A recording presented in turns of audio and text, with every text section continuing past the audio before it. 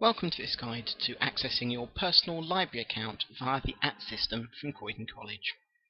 To access your personal library account, go up to the My Library login link at the top of the screen and click on this.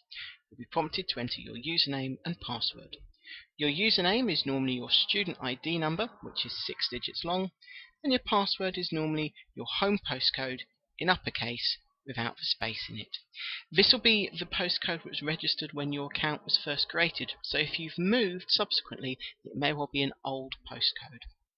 The Remember Me option is available if you're on your own personal PC, but we would advise against ticking this if you're on a PC that's public, as it will make your account accessible to other people. Click on OK and you'll be logged into your personal library account. On the left hand side of the screen it gives you some basic information.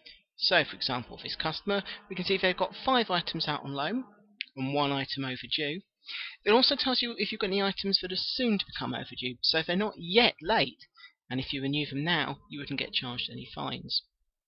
You can also see a history of all the items that you've borrowed, history of all the payments you made, and details about your current and available reservations.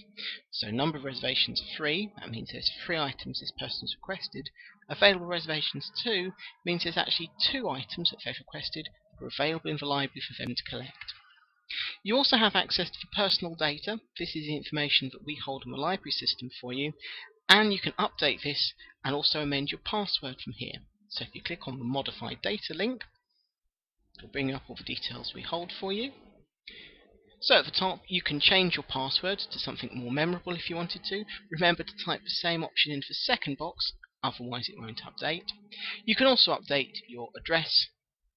So there's a field here for updating your address details, your email and your telephone numbers.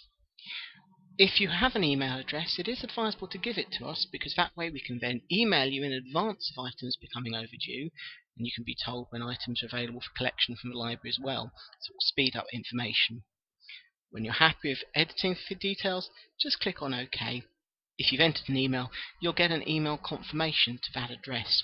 It also means, once you've got an email address in here, that if you were to forget your password, it can be emailed to you. If you don't want to edit anything, just click on Cancel.